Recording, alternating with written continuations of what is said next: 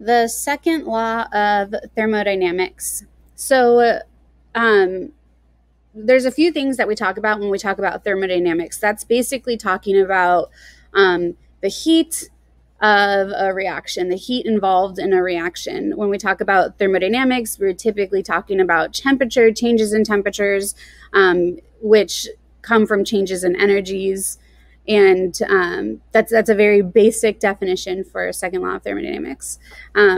Enthalpy is one component we're going to talk about. So it's measured in kilojoules per mole.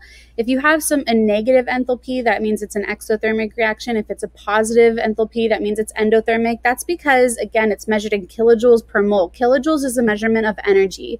So when you have energy exiting the system for exothermic, that we show that as a negative sign. When it's an endothermic reaction, positive absorbing energy, we show that as a positive sign. So an example in this table here, we already talked about combustion and we already talked about how it's an exothermic reaction.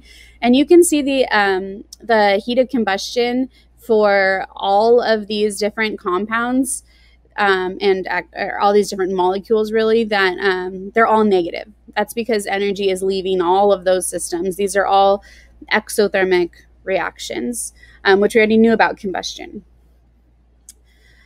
Entropy is the second part, and it's the level of disorder within a system. So disorder. So that means the more randomness you have, the more entropy you have. So in particles, we tend to think gas particles have the most randomness, right? They're the ones that fly all over the room and they can go anywhere in a container, in a box.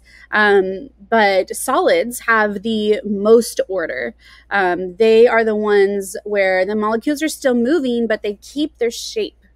They can't change shape. So solids have the least entropy because they have the most order.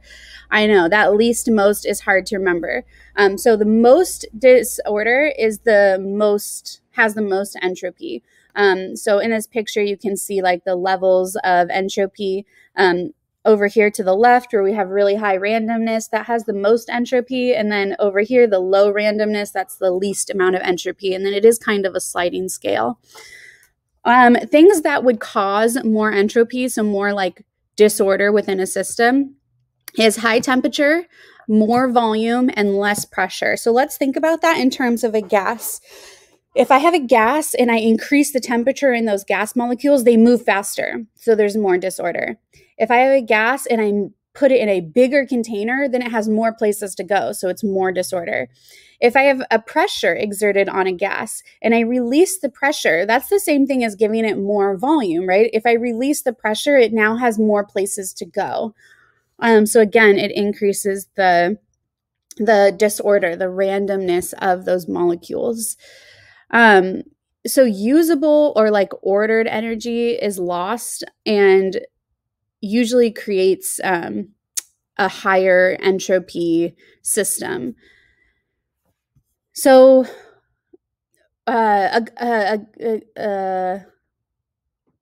guess a good way to like relate this would be thinking about it in the sense of like the universe, which is an isolated system according to the Big Bang Theory, right? Everything was once one tiny small piece of mass and it sort of like exploded, and we have this measurable expansion, right, in our entire universe.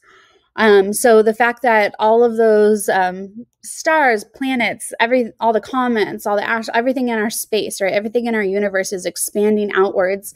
That means like the volume's getting bigger, which again allows for more entropy. Entropy will increase.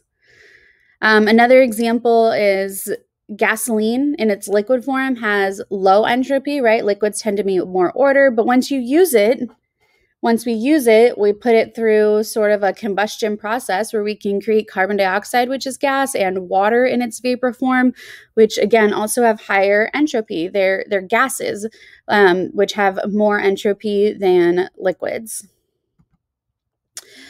Finally, we relate entropy and enthalpy in the Gibbs free energy equation. You guys are not going to have to calculate this. I just wanted you to see it and know what it stands for. So Gibbs free energy basically is the equation that tells us whether a reaction will happen spontaneously or not. So we compare the enthalpy and the entropy. So enthalpy is the delta H here, and then entropy, the disorder, that's this delta S here, and then T stands for temperature. So when we can perform this calculation and we can decide if a reaction is going to happen by itself or if it needs some sort of catalyst to make it go. Let's see. The change in Gibbs energy, so the triangle just means change. So delta H is change in enthalpy, delta S is change in entropy, T is just temperature, and then delta G is change in the Gibbs free energy. So it's the calculation answer. If it's less than 0, then that means that it's spontaneous. So how could you be like less than 0? That means negative. So negative for energy means an exothermic reaction, but negative for delta G means a spontaneous reaction. And then positive means that it would need a catalyst to move forward.